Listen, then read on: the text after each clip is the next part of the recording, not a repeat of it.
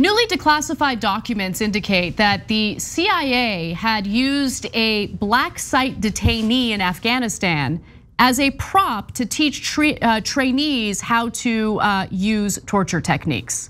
This is an Inspector General report that was classified, and thanks to a lawsuit, it has been declassified. And much of it really does help to corroborate a Senate investigation into these so-called enhanced interrogation methods, torture methods. Let's just keep it real. That's what they really are.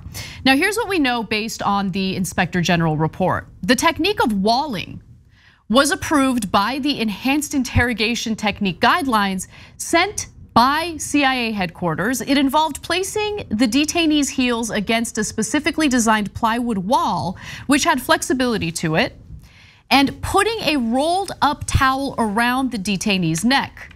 The interrogators would then grab the ends of the towel in front of and below the detainee's face and shove Baluchi backwards into the wall, never letting go of the towel. Now, who is Baluchi?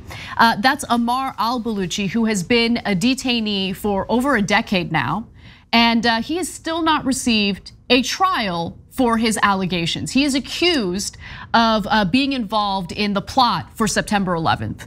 Now, look, it might be true that he's guilty, but how would we know unless there's a trial? The fact that there hasn't been a trial is, I mean, it's beyond problematic.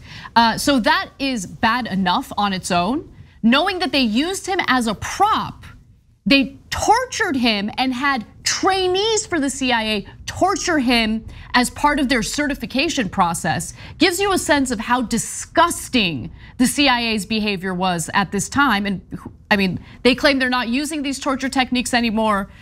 You decide whether or not you're gonna take what they say at face value. So just to give you the rest of that graphic, one of the interrogators, identified only by code, said the goal was to bounce the detainee off the wall. The report noted that Baluchi was naked for the proceedings. And now there are reports indicating that he has suffered moderate to severe brain damage as a result, which makes sense. I mean, that much head trauma repeatedly over and over again is gonna cause damage to one's brain. By the way, there was also no limit for these so-called walling sessions, although they would typically last for, just 2 hours at a time. One former trainee told investigators all the interrogation students lined up to wall Ammar so that the instructor could certify them on their ability to use the technique. And again, I wanna really emphasize the damage that was done to this man. A neuropsychologist carried out an MRI of Baluchi's head in late 2018 and found abnormalities indicating moderate to severe brain damage in parts of his brain, affecting memory formation and retrieval, as well as behavioral regulation. The specialist found that the abnormalities observed were consistent with traumatic brain injury. And guys, this is the Inspector General report, but prior to this, back in 2014, the Senate released its own findings on torture. This is in 2014, and the CIA director at the time, John Brennan, wanted to make the case that, like, look, maybe this wasn't so bad. Like, it was bad, I guess. It's not a good report. But he also lied to the American people about why these torture techniques were used. I want to go to that quick video, and then I'll tell you how he's lying.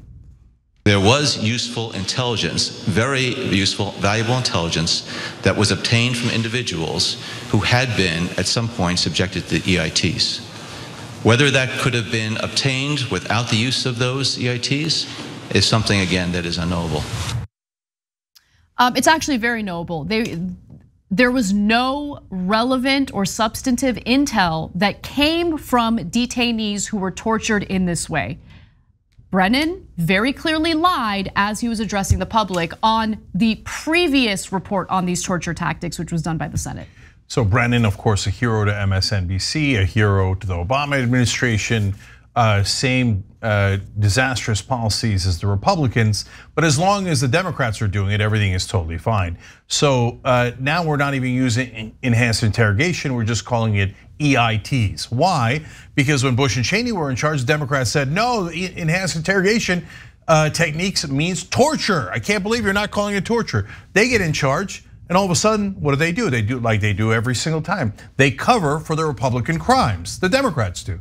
So now all of a sudden, they don't call it torture anymore. In fact, they made it more benign, EITs. And then they make excuses for them. They lie about them.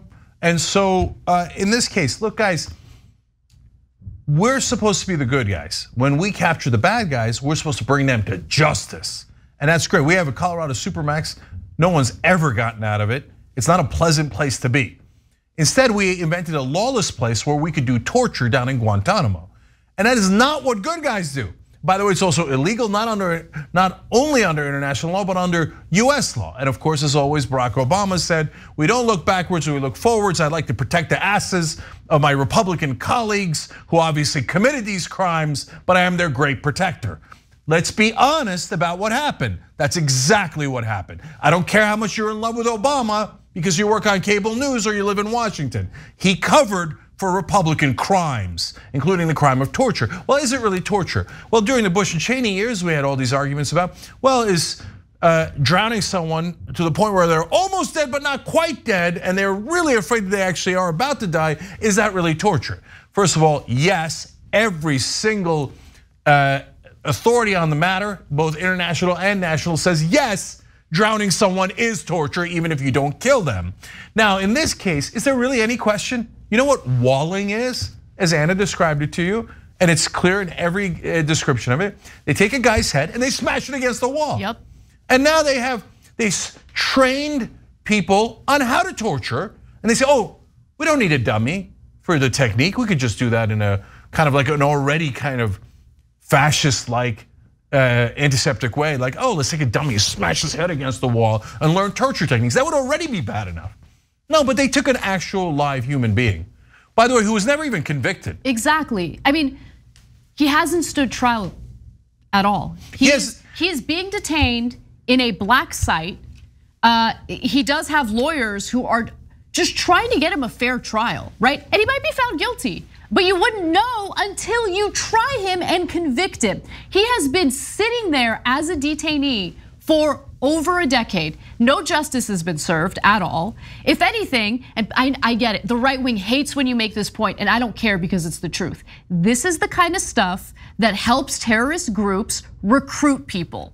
Okay, the drone strikes that kill innocent civilians. I mean, think about it, it's common sense, it's human nature. If you're a family member of someone who was murdered in a US drone strike and then they refer to your family members as collateral damage, wouldn't you be a little upset at the US government? Yeah, and guys, so two last points for me on this. One is, to Anna's point, we go around telling the world we're the good guys, we're the good guys. And then why are we the good guys? Because we believe in human rights and the rule of law. And then we say, oh, okay, yes, but we captured brown people and we smashed their heads against the wall. And we teach our new CIA officers, hey, come in, we got a brown guy. Let's all smash his head against the wall. Well, did he do it? I don't know, who cares? It's a brown guy, who cares? We're not gonna bring him to justice, we're just gonna torture the living crap out of him. But hey, everybody, we're the good guys, wink. And you could say, hey, in America, everybody believes that because the media doesn't tell the truth. The media just tells whatever the American government wants it to tell, right? But the rest of the world doesn't live in America. And they don't have to believe CNN, and they don't have to believe the New York Times. They could actually see the truth. And they see the bombs dropping on them, they see what we're doing, they see how lawless we are, and they see what a lie it is that we tell the rest of the world. And this is very important. That guy has not been brought to justice, not justice for him. That's also important because of habeas corpus. Yep. That is the very center of Western civilization. That is the very core of it. People pretend that they like Western civilization. When it comes to the actual rights that came with Western civilization, they go, oh, no, I don't want to give it to brown people. I don't want to give it to brown people. I don't care about them. Let's just be done with Western civilization. Although at least these days, Tucker Carlson's being honest about that. He wants to go back to the Middle Ages with Alexander Dugin, the Russian so-called philosopher. Anyway, in this case, it's the victims of 9/11 that have not received justice. Who actually killed them? It's probably, I guess, this guy, maybe. Well, we know Khalid Sheikh Mohammed. Right? But are you ever going to bring them to goddamn justice so we can know who did it? oh, trust us, we got the right guy and we're smashing his head against the wall. You guys are a bunch of incompetent bureaucrats. No, I do not trust you that you got the right guys. So it's entirely possible that the people who did 9/11 are actually walking around laughing their ass off at incompetent goons in the CIA smashing the wrong guy's head into the wall. Well, I actually want to get to that because the way in which he was arrested also had legal problems, and that was noted in the Inspector General report. But before I talk about that, all the torture techniques that I discussed, the walling, that was sanctioned by the CIA. The CIA allowed that to happen. However, during these trainee programs, there were other torture techniques that were used that were not even greenlit by the CIA. So for instance, interrogators at the site, known both as Cobalt and the Salt Pit, these are their code names, went beyond the CIA's guidelines in torturing Baluchi, using two techniques without approval. One of them is using a stick behind his knees in stress positions that involved leaning back while kneeling, and then also dousing him with ice cold water. And just to give you a sense of some of the issues with how they arrested him, this is the last graphic. Apparently, according to the Inspector General report, the CIA was aware that the 2003 rendition of the detainee, Baluchi, from Pakistani custody to the black site north of Kabul was conducted extra legally, okay? Because at the time, he was in Pakistani jurisdiction and no longer represented a terrorist threat. That is not an opinion, that is in the Inspector General report. So they even admit, we didn't think he was a threat. But nonetheless, hey guys, you wanna smash his head against the wall? It's really fun. But CIA's are good guys? Come on, why do you think the CIA is despised throughout the world? Because they do crap like this. Thanks for watching The Young Turks, really appreciate it. Another way to show support is through YouTube memberships. You'll get to interact with us more. There's live chat emojis, badges. You've got emojis of me, Anna, John, JR. So those are super fun. But you also get playback of our exclusive member-only shows and specials right after they air. So all of that, all you gotta do is click that join button right underneath the video. Thank you.